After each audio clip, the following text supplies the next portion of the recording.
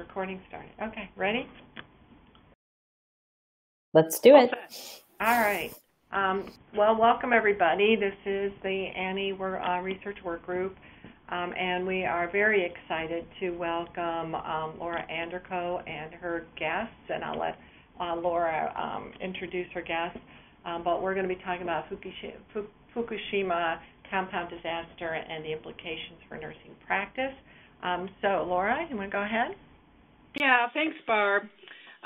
Good afternoon, everybody. We're delighted to be here, and I just want to give a little context. I heard Eriko's presentation with the Kennedy Institute of Ethics at Georgetown a couple months ago. Actually, Emma, my center manager at the Mid-Atlantic Center for Children's Health and the Environment, had the opportunity to hear her speak about her research post-Fukushima, and apparently there's another way to say it, Fukushima. Yeah. So either way I'm told is correct. So I'm going to go with the way I am familiar with. And it was quite informative and frankly startling.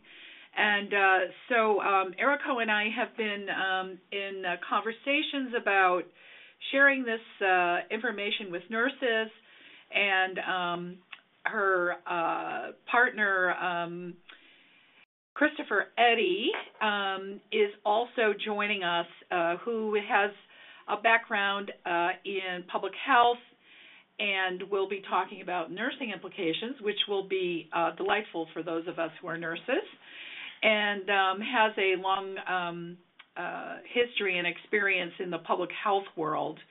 And in deference to time, I'm just going to leave it at that, unless there's anything else you two want to share. Okay.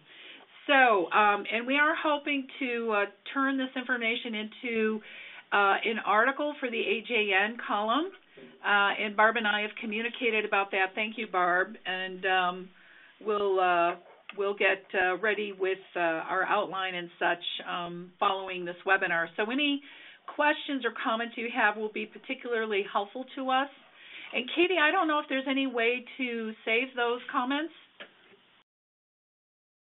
Next slide, please. Thanks. Those of you that know me know that I'm director of the Mid-Atlantic Center for Children's Health and the Environment, and am always delighted to partner with Annie, and feels like my second home when I'm with Katie and we're doing work with Annie. So next slide, please.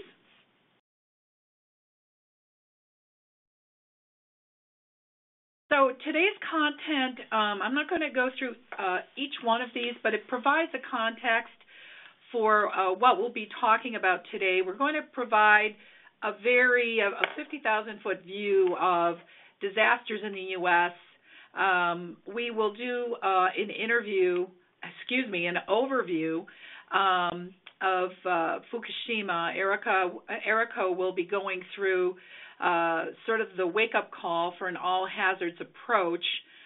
She's going to talk also about qualitative research with a human rights-based approach, and some of the voices from the victims. We're going to look at nursing's specific actions in the Fukushima disaster, and also implications for nursing practices, what Chris will be speaking about. And finally, I'll wrap it up with an all-hazards planning and response approach to in the U.S., so we don't leave hopeless. Next slide, please.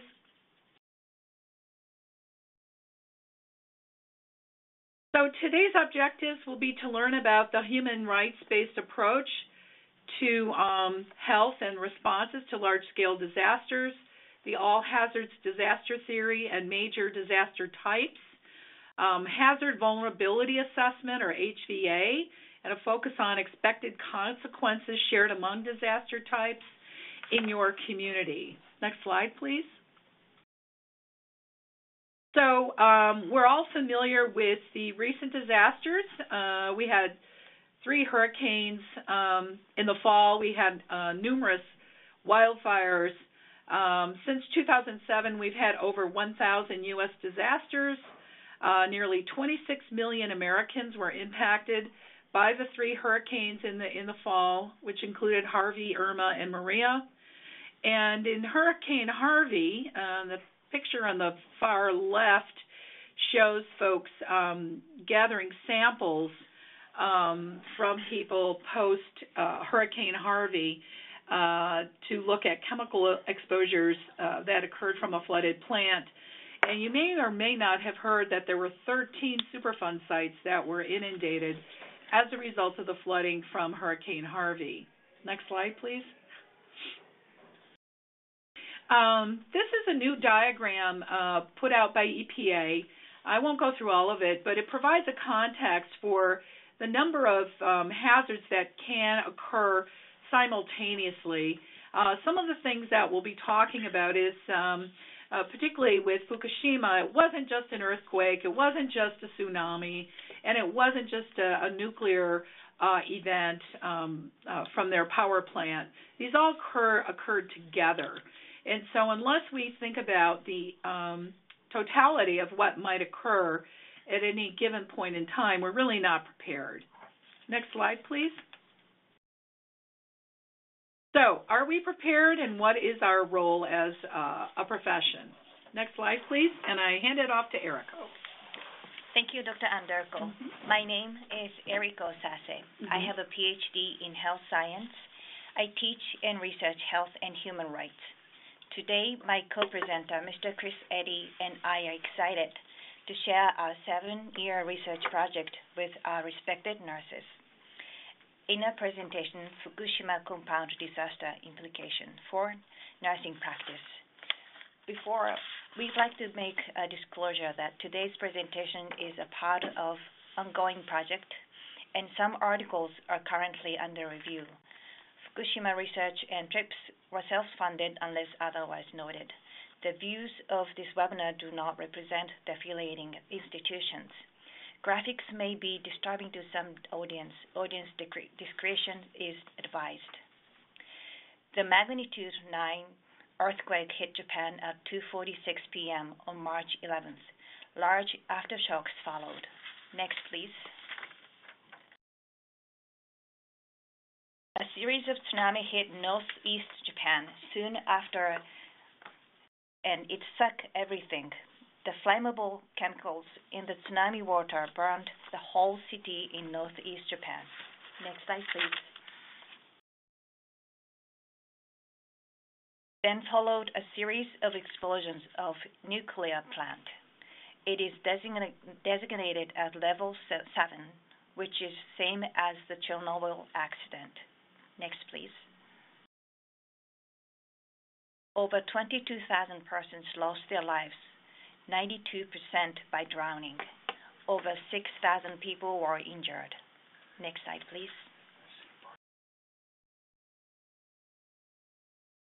Nearly 500,000 buildings and houses were damaged. Financial damage is estimated up to $208 billion. Next, please. Given this state, we investigated the right to health in the post-disaster in Japan. Today, I will share a summary of the book chapter published by the Oxford University Press. Next, please. First, the right to health is the right to the highest attainable standard of health stated in the World Health Organization's Constitution. Next, please. A human rights-based approach examines inequalities in healthcare systems by understanding the situation's availability, accessibility, acceptability, and quality of healthcare services, goods, and so forth.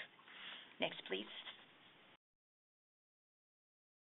As an example of enhancing the availability of healthcare, approximately 7,000 personnel had been dispatched to the affected areas during 6 months. Next, please. However, 78% hospitals were destroyed, and health provider shortage was worsened to 178.7 physicians per 100,000 population after the disaster. This ratio is lower than the lowest one in the United States in Mississippi. Next, please. For the challenges of quality healthcare, on your right hand, about 5% of the elderly inpatients died during the evacuation or at the shelters. Next, please. Given these issues, I was commissioned to study a human rights-based approach to health after 2 years from the compound disaster. Next, please. The right to health in the post-nuclear power accident in Fukushima was approved by the IRB of the University of Tokyo, where I belong. The final report was published by the Japan Medical Association in 2014. Next, please. The purpose of this study was to analyze the right to health issues in the post-compound disaster from victims and health providers' viewpoints. Next, please. For a qualitative research, we used a grounded theory by conducting focus group discussions with 28 Fukushima mothers from home groups who lived outside the evacuation zones and continue to live in Fukushima, and evacuees who originally lived 3 to 5 miles from the reactor and were under mandatory evacuation, living 200 miles away from home. Next, please. For quantitative research, we conducted a self-administered survey to Fukushima mothers. We also interviewed health providers and government officials from 24 organizations in 9 locations. Next, please. The mothers of the evacuees groups had a median age 44 years old. The home group had 37 years old. We observed dynamic situations. This picture is a machine that tests radiation dose in food and liquid. After 2 years from the disaster, mothers still brought their breast milk to test it. A young mother who lived 30 miles away from the nuclear reactor said, "Up to 10 minutes a day, I guess I can take my baby outside. The rumor says that radiation floats." In a similar distance, after 2 years from the disaster, kindergartens limited up to 30 minutes outdoor activities for the children. Next, please.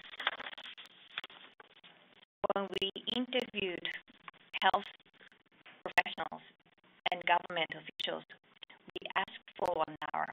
However, most of them continued for over 2 hours, stating details of response to the large-scale and long-term disaster. A public health nurse who was being evacuated with other residents 200 miles away from home said that from the afternoon of the disaster, she did not have much time paying attention to her own family needs. Being occupied with disaster response, evacuation, and providing health service to the evacuees for full 2 years. This study has strengths and limitations. For the strengths, as mentioned, we acquired situations from Fukushima mothers' viewpoints regarding the right to health in the post-disaster. We also contrasted with the health providers' viewpoints. However, this study has limitations such as possible bias in recruiting mothers who participated in this study.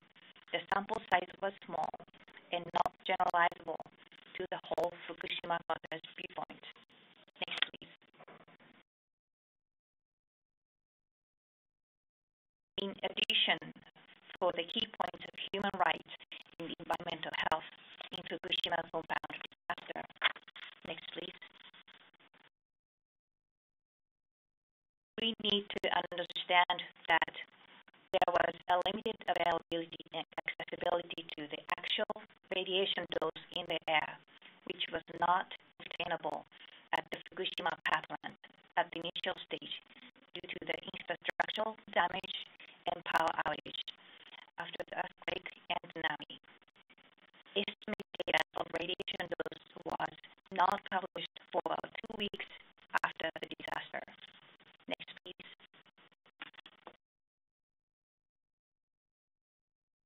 In such difficult situations, what did the nurses do? In this section, I will focus on nurses as disaster victims, in addition to first responders, short and long-term health providers, and counselor to survivors. Next, please. Timing. The magnitude 9 earthquake hit at 2:46 p.m. Friday, March 11th. Tsunami followed approximately 30 to 75 minutes in the areas of 310 miles coastline. Next, please. With the height up to 134 feet, this is about 12-story building. In most areas with 30 to 50 feet tsunami. Next, please. Nurses secured patient safety, evacuations, hospital inpatients, and nursing residents, for example. Next, please.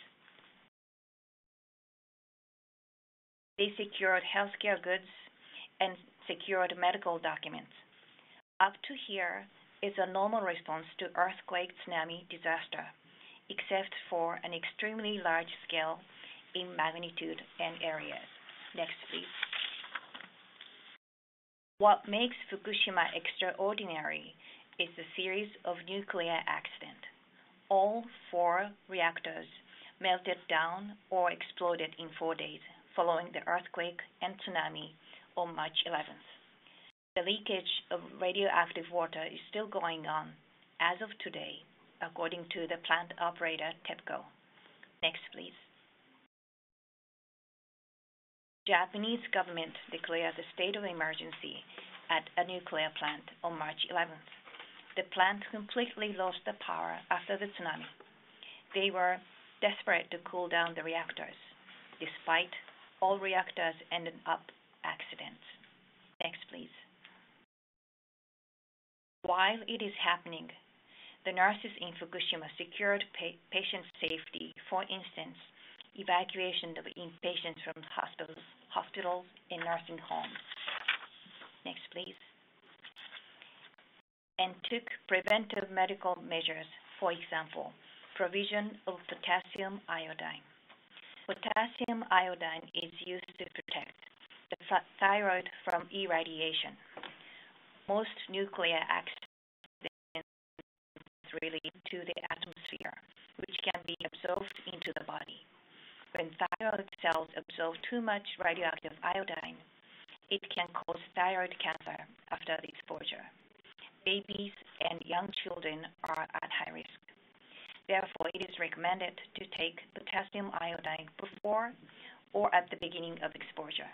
Mr. Eddy will discuss more about the radionuclides in the following section. Nurses in Fukushima provided potassium iodine to the applicable populations at evacuation centers without power or water, and people were still missing from earthquake and tsunami. Next, please. While all these were happening, earthquake, tsunami, and nuclear disaster, at least 16 nurses died. Over 200 nurses left work, and another 200 nurses were on leave of absence in the first 2 months in the most disaster-affected areas in Japan. Next, please. After 7 years from the compound disaster, nurses took a part in health management survey that targets approximately 2.5 million Fukushima people with 5 types of surveys with free of charge. Next, please. For groups and individuals such as acute stress disorder and post-traumatic stress disorder at community centers, hospitals, nursing homes, and other places. Next, please. For example, public health nurses in Fukushima provided parenting counseling. Similar to our qualitative research results, child medical issues counted the top after the disaster. Next, please. Nurses pay visit at temporary houses, original homes, and other areas. They also participated in disaster recovery, rebuilding healthcare systems. Next, please. The Fukushima nurses proactively engaged with preparedness for future compound disasters for planning, preparing, and drills. For example, they attached light on the yellow helmet from their experience that they lost power for a long time after the compound disaster. Next, please. They also disseminated their lessons to other areas, trained health providers such as nurses. The nurses revised the manual to have an emergency bag designed to be carried on their back while helping patients. I actually Googled an emergency bag and found that it was sold online $120 for a bag with 36 items on Amazon Japan. Next slide, please.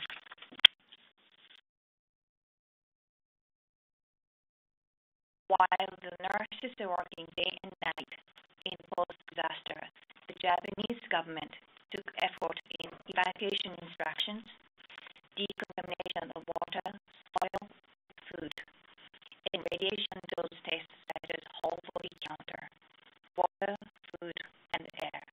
Next, please. However, there are some challenges for nurses in the post-compound disaster. Next, please. First, it is a tremendously long-term environmental contamination. The left picture is the actual whole body counter testing in action 2 years after the disaster. The right picture is a Geiger counter showing the radiation dose in the air was 31 times higher than the international standard. It was at a public park outside the evacuation zone where children were playing after 3 years from the disaster. Next, please. Tanks near the reactors are filled with highly contaminated water, produce 300 to 300 tons a day. Plastic bags with highly contaminated soil are piled up near the residential areas in the evacuation zones. Next, please.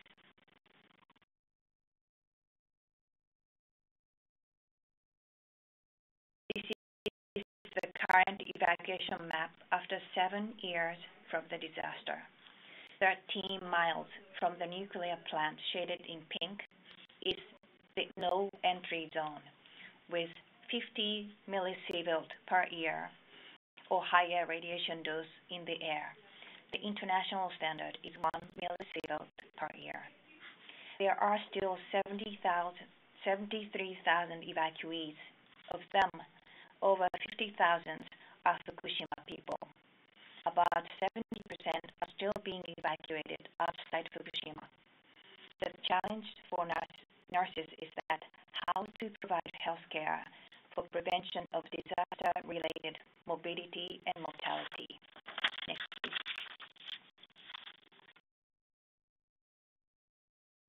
Another concern in the post-nuclear disaster is the health outcomes of children. 116 children were diagnosed with thyroid cancer among over 300,000 Fukushima children. For your reference, in the case of Chernobyl nuclear accident in 1986, 39 times more thyroid cancers were diagnosed among the children 10 years after the accident. Next, please.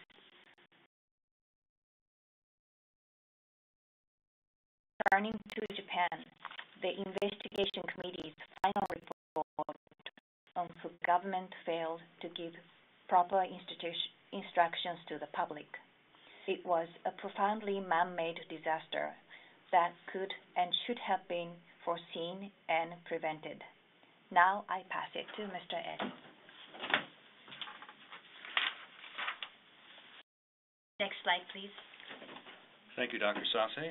She's actually done the heavy lifting, and now I'm going to give you a little lighter version of an overview of hazard vulnerability assessment and what it means to all hazards preparedness with the Fukushima comparator. Next, please.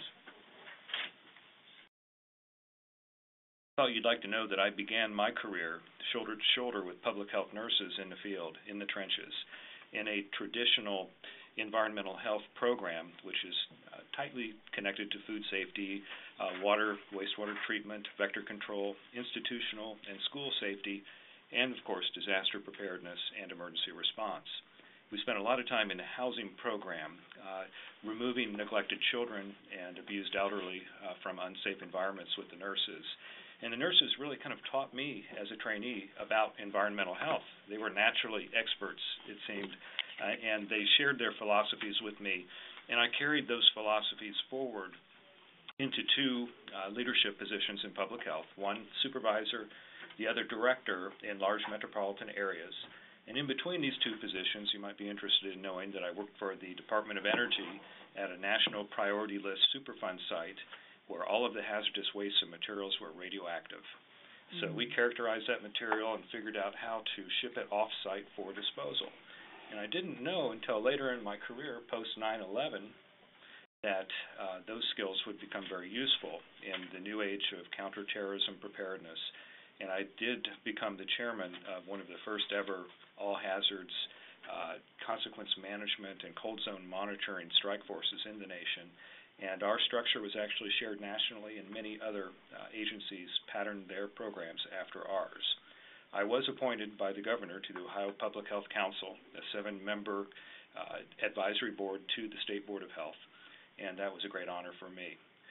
My third phase in public health, if you will, was in research and in teaching, and I have worked for 3 universities where I've been a subject matter expert in disaster preparedness, and I built curriculums at 2 of those universities and lectured on environmental health, global health, One Health, and environmental health, of course. Next frame, please.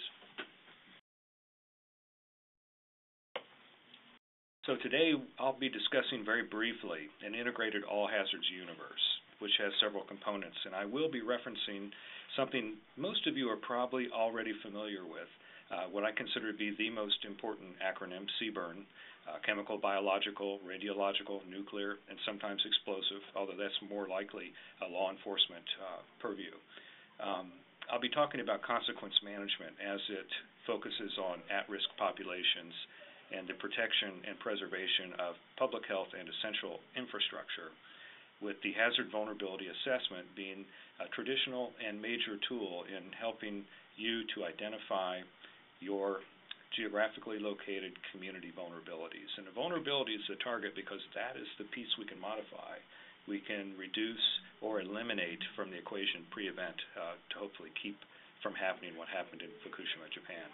The tabletop and functional exercise is something that I'll emphasize. Again, the nurses are really experts in environmental health. They need to be at the table, the planning table, and I'll encourage each of you to find your plate, to be there, and to participate in those exercises, because in my mind that is the one way you can be confident that you'll be competent in an emergency response. Next frame, please. Next frame, please. I recently taught a class that was a disaster theory course that had several senior-level FEMA employees in it, and they were surprised that their own mission statement actually emphasizes all hazards without the hyphen you might notice here. Next frame, please. The National Health Security Plan, which was published in 2015, does an excellent job of discussing an all hazards approach by describing a full range of threats and hazards, including domestic terrorist attacks and human-caused, accidental, and intentional disruptions and other emergencies. Next frame, please. And why is that important? Because there are so many different descriptors of crisis. And I can tell you this is always a fun exercise for students to list as many as they can and to try to identify which are actually practiced and which are actually required by law. The public health emergency of international significance is particularly interesting. It's governed by the International Health Regulation through the World Health Organization. Next frame, please. Public health emergency is described well by, again, the National Health Security Plan. And if you haven't had a chance to look at that plan, I would read it. I think it's very important, perhaps the core driver now, other than the National Response Framework with FEMA and Department of Homeland Security. But again, we see an acronym here, chemical, biological, radiological, and nuclear events. And why is that important? Because it's important to group your hazards in those general categories and start thinking about multiple consequences and how they can be addressed in bulk. And why is that important? Next frame, please. Because there are so many hazards. And we can't possibly prepare for all of these hazards individually. As a matter of fact, there are many people in the disaster risk management business who scoff at the idea of all hazards. It's impossible to be trained for all hazards. That may be true, but it is possible to be trained for all types of consequences. Next frame, please. Next frame, please. So the hazard vulnerability assessment I'm going to touch on very quickly. I will share my favorite description of all hazards, though: natural, accidental, NATEC, which means natural, technological, which is exactly what happened at Fukushima, and you heard Dr. Sase already mention that, and of course, the infamous intentional. Next frame, please. 2015 Hyogo framework is considered by many professionals to be the new gold standard for disaster risk reduction. You'll hear that phrase a lot. The framework almost screams at the reader to stop trying to prepare for the management of disasters and to focus instead upon the risk of the hazards and how they'll affect those who are vulnerable. You can see that it requires the discussion and interest in the dimensions of vulnerability, capacity, exposure of persons and assets, hazard characteristics, and the environment. And that's exactly what we advocated in a paper that we'll share some details with you here in a minute. Next frame, please. This is, again, Kaiser Permanente's Hazard Vulnerability Assessment Template. I was trained with this years ago. It still exists exactly like this. You can go onto their website, you can see it, and it explains it well. This is not the only way to go, and this is really a ranking process where we prioritize those expected hazards in your community, and you can go about preparing your plans. And you can see they have an interesting equation on the bottom that risk equals probability times severity. And if we had a little more time to talk about this subject, I would really love to go into new formulas that are more advanced than that. Next frame, please. This is the cover of our 2015 publication on the Fukushima nuclear disaster. You can see on the cover it says implications for all hazards planning. We took that very seriously. As Dr. Sase has already said, I've been working on this now for 7 years. We never imagined back in 2015 that we'd still be talking about an ongoing event. Next frame, please. In the process of our research, we discovered, this will look familiar to you, that there are many descriptions of a disaster or of an emergency. I like to use the term crisis. I many times use the term event, just so that I can speak broadly about things. Next frame, please. This is an interesting diagram that I'm guessing most people have not seen. This is the International Association of Atomic Energy, Stockholm. They put together an expected pathway of radionuclides as they evolve through the environment after a catastrophic release from a nuclear power plant, just as had happened at Fukushima.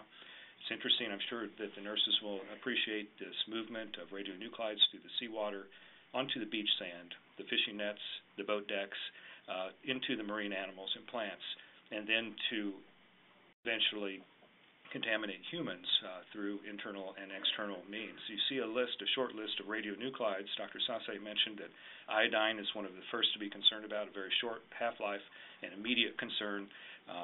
A matter of weeks, basically, it's no longer toxic to humans. But we also have strontium, we also have cesium, we also have plutonium, which all have much longer half-lives, into the dozens of years, all the way into the thousands of years.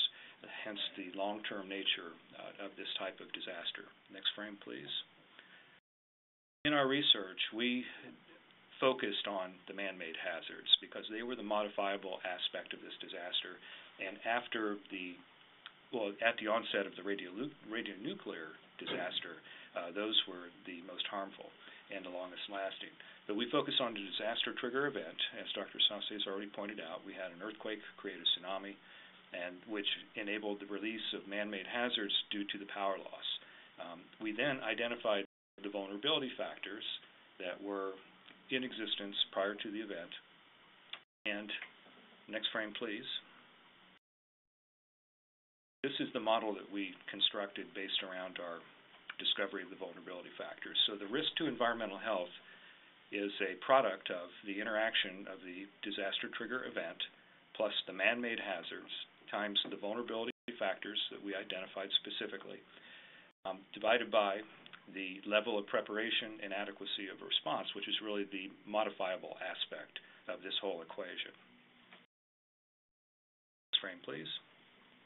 Regarding the vulnerability factors, multi-reactor unit configuration, we had a vulnerability dense scenario. In other words, we had really concentrated our risk by putting 6 nuclear reactors very close to each other. Since this event, the National Regulatory Council and other American regulatory agencies have addressed this, and they realize that this is something that they need to keep in mind in the future. The spent nuclear fuel pools were very dangerous. These are required to be kept under circulating water cooling processes at all time. They lost power for nearly 3 weeks. They're very, very radioactive. These are considered by many to be the most toxic material ever made by humans. And it also contained a MOX complement, which is mixed oxide, which contains up to 6% plutonium. Most people know that plutonium is very dangerous and has a very, very long half-life. Risk assessment was not well communicated to the public, and it's not all of TEPCO or Japan's fault, partly due to the fact that they did not have the technology necessary to adequately register or measure the radiation because of the many conflicting sources of energy in this case. We have spent nuclear fuel pools, we have reactors that they did not know at that time had completely melted down. There was too much competing data for the sensitivity of the equipment. So they couldn't really even understand the extent of the risk, which is a really big problem for risk communication. The Japanese did not have a semblance of our incident command system. And many of you know who've been NIMS trained through the National Incident Management System. The incident command system is really your major tool. Everybody's trained pretty much the same, and while I use the tool analogy, it means interchangeable, that people can do each other's tasks. Since then, Japan has become trained up in the incident command system. Next frame, please. So the environmental health impact was really largely unknown. And let's see, I think you're ahead of me.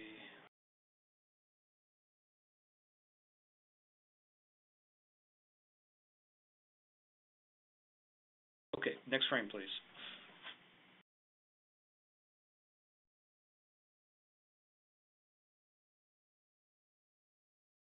Next frame, please. So you can see that the consequence management was a destroyed nuclear power plant. Several reactors completely destroyed. Next frame, please. This is an interesting diagram from an article from the National Environmental Health Association's Journal of Environmental Health. You see here 462 priority hazardous chemicals are represented by 130 facilities that were inundated by the tsunami. So we have no idea what the product of all this contamination really was, but it was spread throughout the island. Next frame, please. A short list of the chemicals that were contained within these facilities. Talk about something to be prepared for in the future. Next frame, please.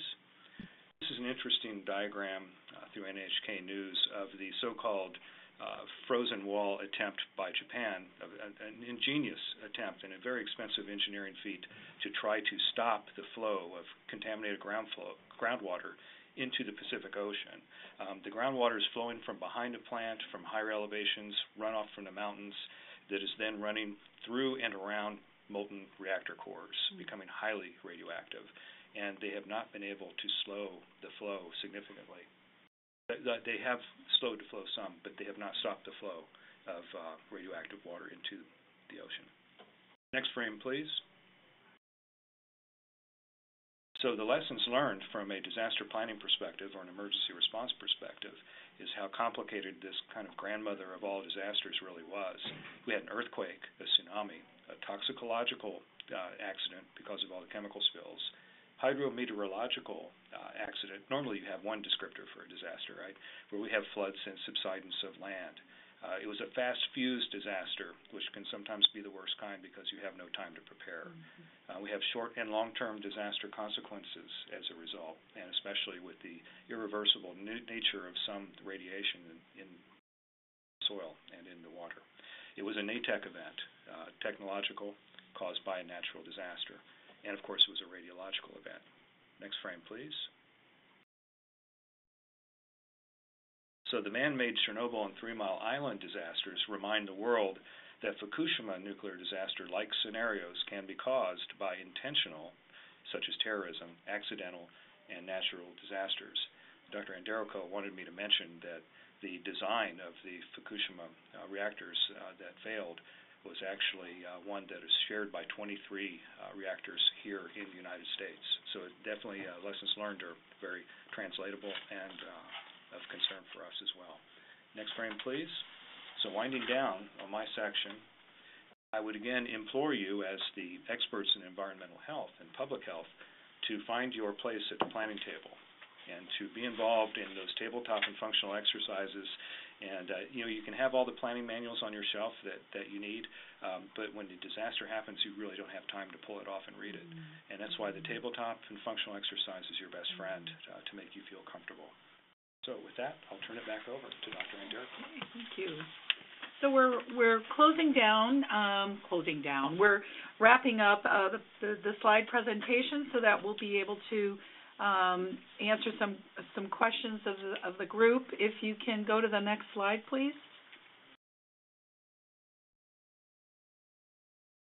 Oh, and this is an acknowledgement slide of people that were interviewed, as well as the Japan Medical Association and the Japan Medical Association Research Institute, the National Diet Library of Japan, and the Tokyo Metropolitan Library.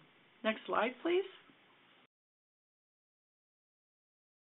So wrapping up, I always feel like we need a little bit of hope when we learn of some of the tremendous risks and hazards that we live with. And this is a guide. It's called the All Hazards Preparedness Guide, put out by the Centers for Disease Control and Prevention, Office of Public Health Preparedness and Response. Next slide, please. This has been updated since it was originally published. It is the All Hazards approach, and you'll see elements of what both Dr. Sase and Chris Eddy talked about related to the science, the service, the systems, convening to take an approach that will address any and all hazards that may be occurring at any given point in time. Next slide, please.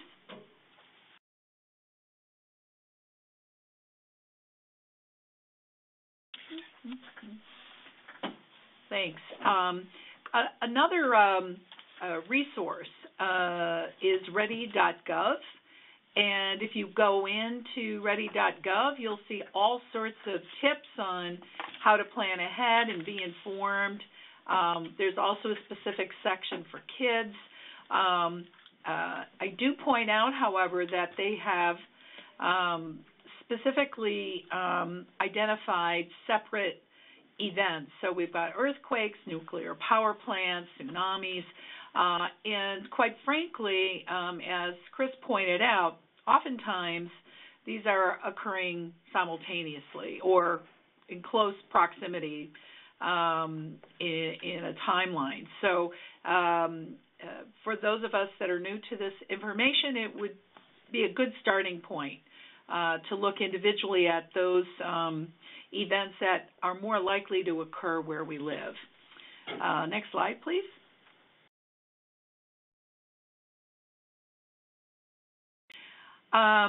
Chris also mentioned FEMA. This video, which I did not want to attempt to work with technology on this for the webinar, but they have a cute little video that talks about important things to know before a disaster. Those of us in the world of public health know it's always better to prevent things than to try to fix them later. And this was just published at the end of last month. It's 6 things to know before a disaster strikes. And some of these things are to have a communication plan with your family, have an emergency kit, know where you're going to place your pet, things like that. Next slide, please. This actually comes from 2007, and I think it still is very, very pertinent.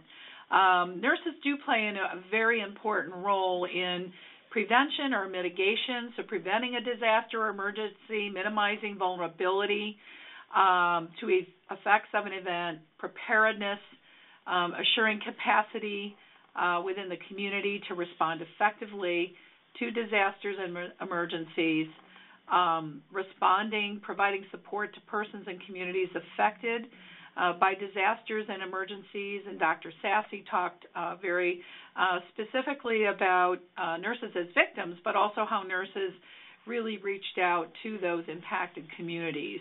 And then finally, nurses play an important role in recovery, restoring systems to their functional level after the disaster or disasters. And I have to say, for the record, I did not prompt Chris to say those kind words about nurses.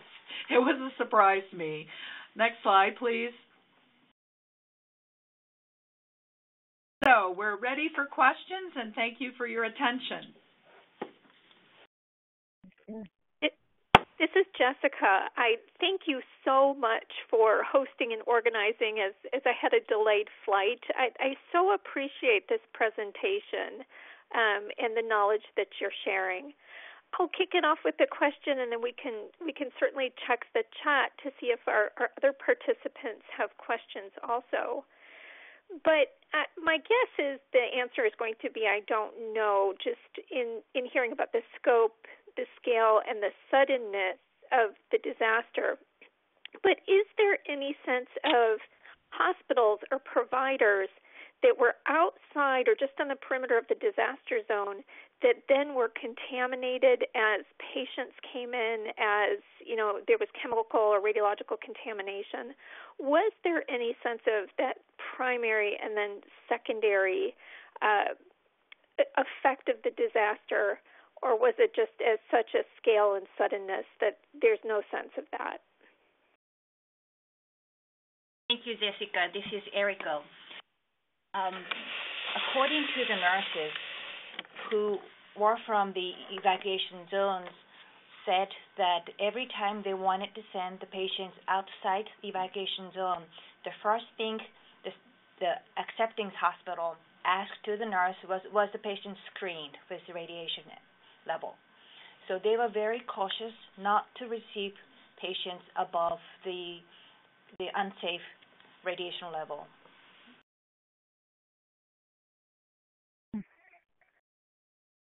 Thank you. I think that there was training preparedness, so thank you. Another follow-up question is, I loved this idea when there was temporary housing that there were public health nurses visiting those homes. Do you have a sense of, was it protocol-driven, the training of the nurses, the type of assessments and care they were delivering? For the temporary houses, as the name says, it was designed to last for about 2 years because it was usually for the tsunami or flooding victims. But in this case, when Chris and I visited outside evacuation zones in Fukushima 4 years after, we still keep seeing temporary houses having residents in it. So I believe this is beyond what was written in manual because it was for 2 years or so to take care of the residents, temporary residents at the temporary housing. One of the concerns that Japan is now facing, especially for the elderly evacuees to the temporary housing or outside their houses, is the disaster-related death, which is the death caused somehow by disaster. And particularly among the 3 prefectures affected by disaster, Fukushima has the highest number who died of the disaster-related death. So the nurses are particularly paying attention to prevent this kind of disease, including psychological stress and physical health management. Thank you. I know there was some similar long-term expected housing. I don't want to monopolize. Were there other questions from the Annie group?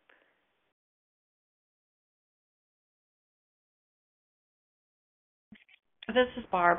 Christopher, can you, when I saw your definitions or the components of vulnerability, what I didn't see, what there was anything related to the population. Can you kind of speak to that? I kind of was expecting to see vulnerability. We always think of it as vulnerable populations, but that wasn't part of what you had up there on the components of vulnerability.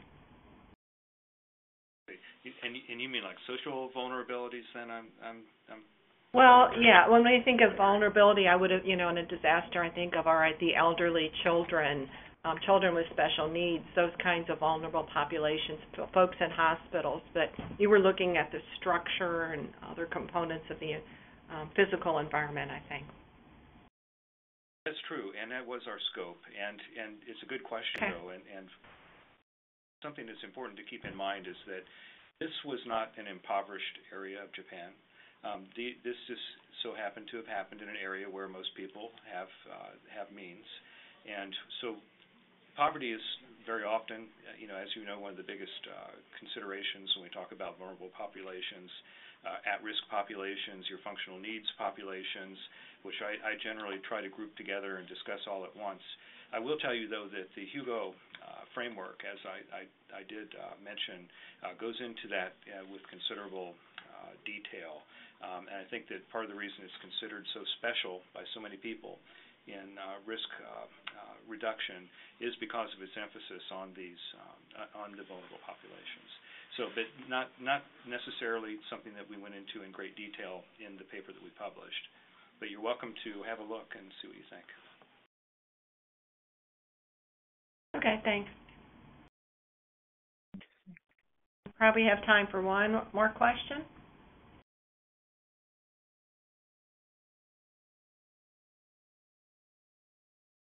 If there isn't anyone with a question, I have one for Eriko. So she mentioned the Amazon in Japan kit for $120. What is in the kit? So if we want to make a kit for our families, what should be in it, generally speaking? A Geiger counter. A Geiger counter. Okay. And that's kind of a joke. That's a bad joke. I have one in my go bag. So. And I was also wondering, like with the potassium iodide, if that's something that can be purchased and stored for any length of time, and should be in case of a nuclear event.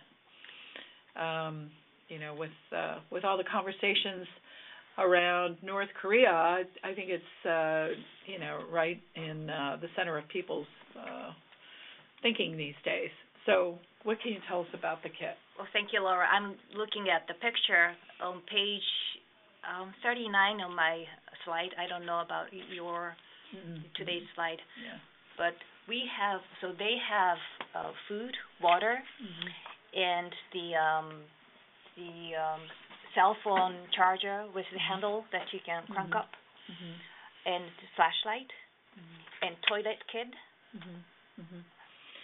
Okay, so Katie, everyone will have a link to the video, and hopefully on slide 39 there's the photograph of the kit, and I have to say, in preparation for this webinar, I decided to start putting one together for my home, and a communication plan with my husband about our pets and other things. So I think probably a first step is for us to think about our own situations and then move beyond that to sort of our practice in our communities and how we might engage folks to be prepared. Right. So I'd like to chime in if I could. I will say that something I've thought about extensively is whether or not you have transportation, and to have kind of a backup plan, to have like a heavy go bag in case you have a vehicle that has your canned food in it and things like this. And always have your can opener, by the way. I stress out about can openers. If you can't get into a can, you have a problem. But then lighter weight go bags if you're on foot, and again, if you leave in a car and you get in a situation, depending upon the type of emergency that you're caught within, you may have to give up the car at some point and leave on foot. So then you'd want to think in advance what would be packed in your portable go bag as opposed to kind of a heavier travel go bag. So having multiple go bags is probably the way to go, and to think about that. And just adding that the tsunami picture I showed you had cars in tsunami. In that cars had people who were evacuating, to remind you. Yeah. So when you go into the CDC site, they'll talk about stay in place, shelter in place, and have a lot of tips for folks. And I had a friend in Galveston who did that and actually made out better by sheltering in place. So I think we're at the hour. Chris, were you going to say anything? We are. I was just going to add a quick. If you just go ahead, Chris. I'm sorry. Well, what I'm going to add is not terribly important. I was just going to point out that from, again, a CBRN perspective, always have your N95 paper mask in your bag too, just in case it's it's some biological event, right? And goggles and respiratory protection. That's all I had. Okay, that's important. Go ahead, Jeff. And just Chris, in your network and in your work, I'm not sure if you're aware, this is a research work group, and you've tapped in. Two of us on the call here have done some work in simulation. I know Barb has, as I have, as a content expert on a team. And so in talking about those tabletop exercises and translating them into realistic training that's cost-effective, a barrier that I've run into in some of the hospitals I've worked in or consulted in is the cost, and then even if you do a real live exercise, it never gets translated to off shift or, to personnel who might be there at 3 a.m. on a Saturday. And so the potential to do this in virtual reality, augmented reality, or simulation may be an exciting research opportunity for you to consider. Yeah, if you're interested in working with me and Dr. Sase, we'd be delighted to be of assistance in any way that we can be. I will tell you that I'm a little bit biased, and I really do favor the tabletop exercise because it's simple, it's inexpensive. You can put together a very imaginative scenario that may seem unrealistic, but it really gets people to thinking. It puts people on the spot. Now, again, I'm not discounting the functionals or the other types of simulations. They're wonderful, but I think the tabletop should come first, and then you can develop your functional exercise from the results of that experience. But certainly something, and again, how wonderful would it be to build simulations based, again, on a CBRN perspective where, I think all first responders are really worried about secondary attacks to the first responder. And that's something that we worry very much about with any type of an intentional attack is the booby traps, so to speak, left for the responders. That's something that has happened and will happen. So again, kind of training for the possibility of a multi-modality type of attack coordinated with a natural disaster. It sounds a little bit paranoid and a little bit out there, but something that could certainly happen. So yes, if we can talk further, that would be great. We'll follow up by email, and thank you again. That's all I have to honor the time, and do so appreciate you being with us today. Thank you. Thank you. Yes,